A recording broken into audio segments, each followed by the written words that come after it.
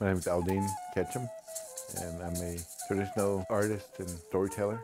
I have been a bear dance chief for over 20 years now, and it's a job that those that accept it, have a responsibility to provide their songs, and which are healing songs that you people have been doing for many generations. And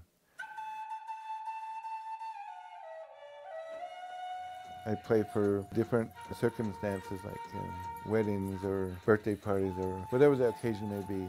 I play that role.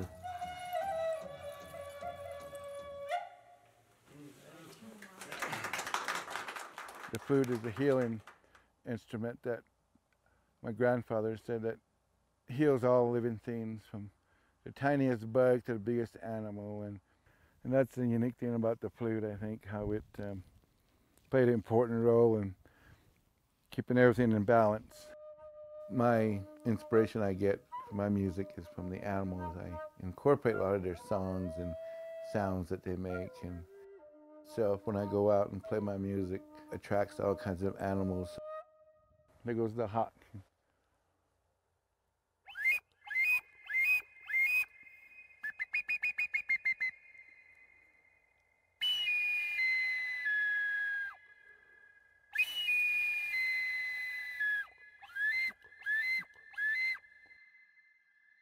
The animals were an important part of our culture. We didn't worship any of them, or in that way we honored them in our dances and songs. And my band that I belong to, we're probably in the 300s right now, and so we are part of the Ute band of Weenooch that live in this area, the Four Corners band.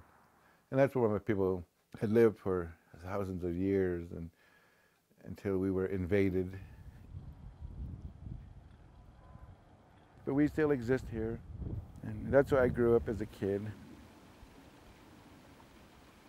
From once we had dirt roads here, now we have a highway and asphalt. And when people look at San Juan County, they don't think no native people exist here still. But if you look closely, we're still on the map. The music part of it is important to help us preserve our songs and our stories in that perspective.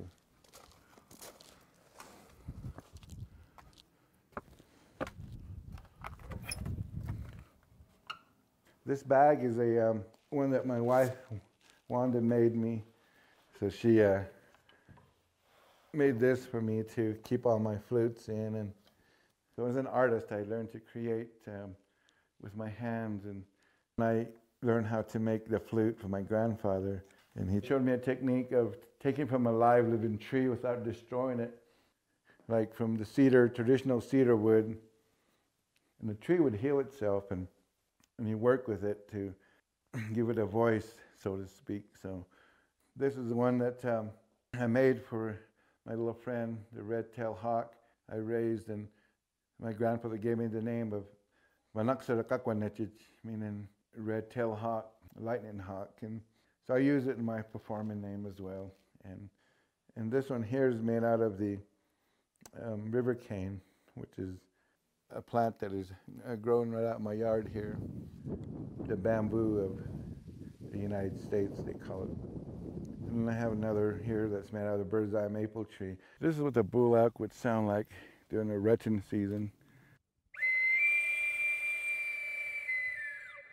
This is the flute I played at the 2002 Winter Olympics. And this is a song they had us play called We Are the People.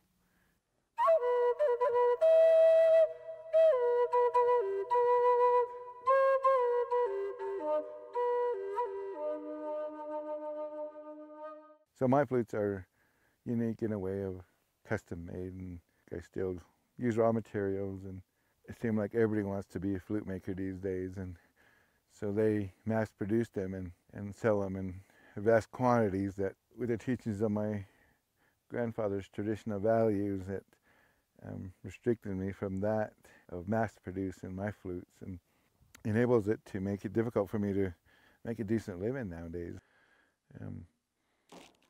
This one here is the bear dance rasp. You can see a carving of the bear here. has a different sound. You could really hear the bear growling here.